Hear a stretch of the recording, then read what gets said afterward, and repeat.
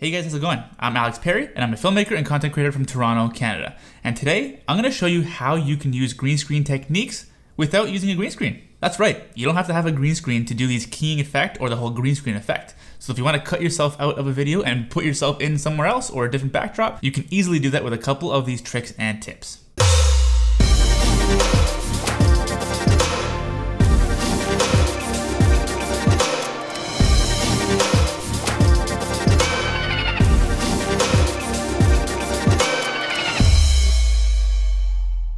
So a few months ago, I posted a tutorial video on how to create the Avengers Endgame end credit scene effect. So this was the first half of the end credit scene where it showed all the cast over the many years of the Marvel Cinematic Universe's movies, and it highlighted each character with their actor name on screen, as well as a couple of shots that looked a little bit blurry, out of focus, with these cool light rays beaming through in the background. And a lot of people asked me, how do you do the second part of it, which was the segment with the main Avengers cast. It had each main actor in the front, rotating with a bit of light moving across them, and in the background there was some additional footage of them, also kind of soft and blurry with these cool light beams and light rays. So a lot of people wanted to know how they could film this for themselves. So maybe film themselves and put some kind of cool background like that in the back. So I'm not gonna lie, I've been putting this off for a long time. I've been trying to find a better way to do it without using a green screen, because I know a lot of you guys won't necessarily have a green screen, so I wanted to make this as simple and easy to do without having to have a bunch of fancy tools and equipment. Now, I know a green screen is not fancy, but nonetheless, not everybody has access to a green screen.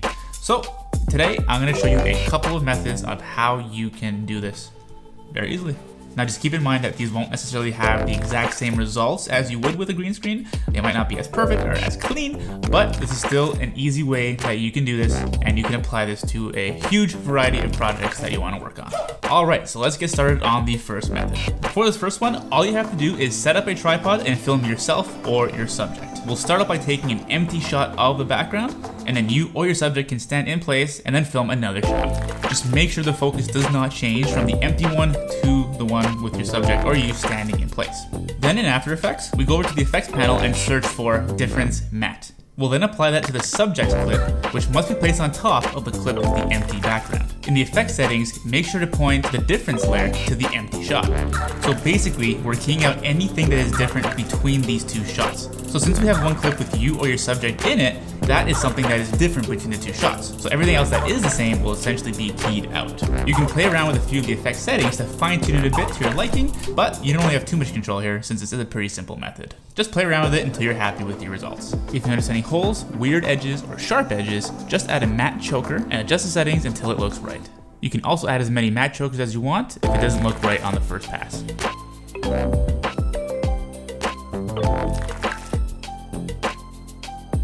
The second method is to use a luma key method.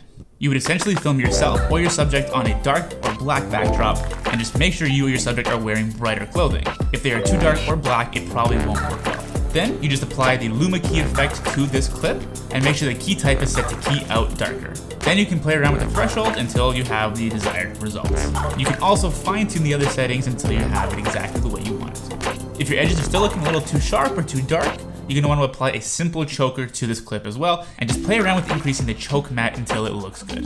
And now you can pop yourself in any scene you want or add a bunch of cool elements behind your subject.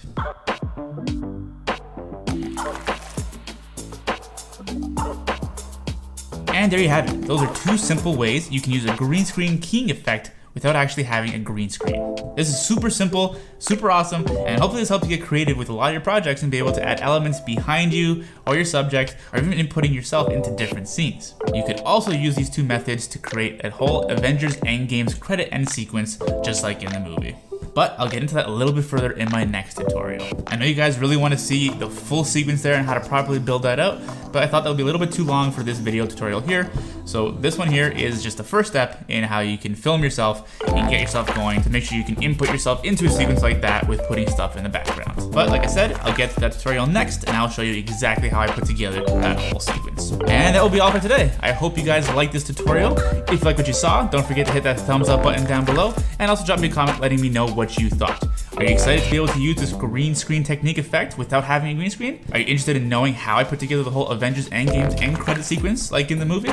Let me know in the comments down below. Also, while you're at it, don't forget to hit that subscribe button right down there below and ring that little bell notification icon to get notified every single time I drop new videos like this one. There's lots more cool stuff coming your way, so make sure you stay tuned. As always, I'm Alex Perry, and I'll catch you in the next one. See ya!